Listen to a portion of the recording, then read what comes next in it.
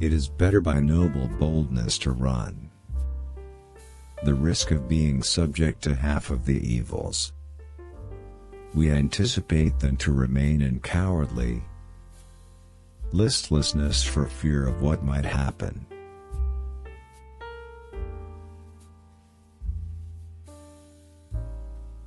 After all, no one is stupid enough to prefer war to peace. In peace sons bury their fathers, and in war fathers bury their sons.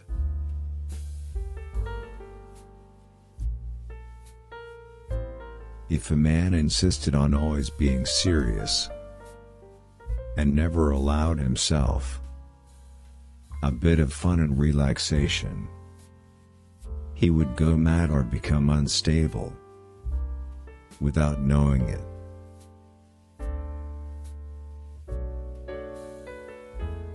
The saddest aspect of life is that there is no one on earth whose happiness is such that he won't sometimes wish he were dead rather than alive.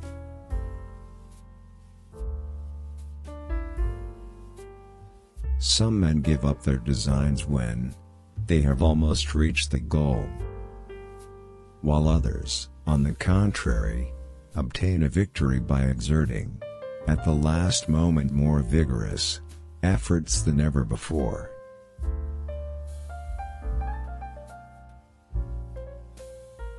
But this I know, if all mankind were to take their troubles to market with the idea of exchanging them, anyone seeing what his neighbor's troubles were like would be glad to go home with his own.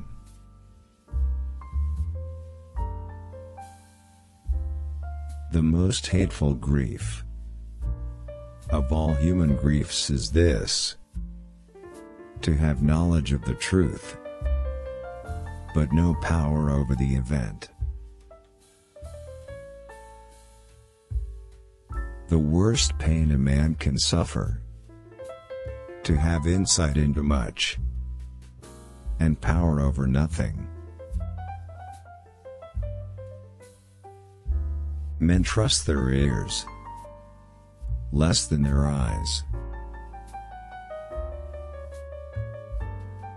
In peace, children enter their parents. War violates the order of nature and causes parents to endure their children.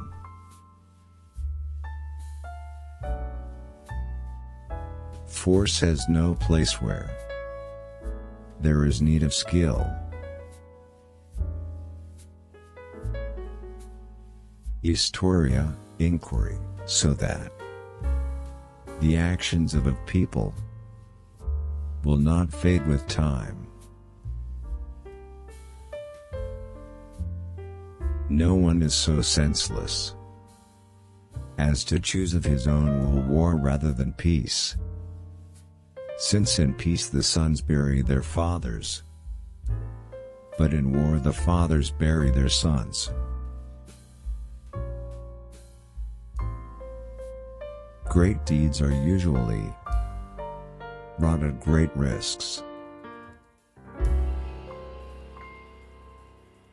Happiness is not fame or riches, or heroic virtues, but a state that will inspire posterity to think in reflecting upon our life, that it was the life they would wish to live.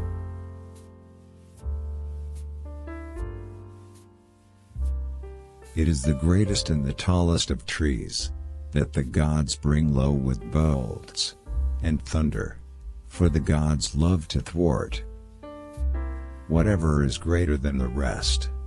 They do not suffer pride in anyone but themselves.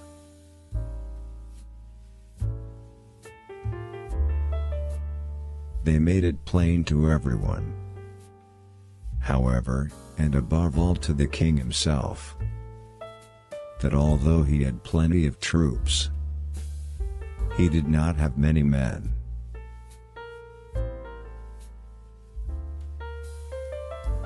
The longer the span of someone's existence, the more certain he is to see and suffer much that he would rather have been spared.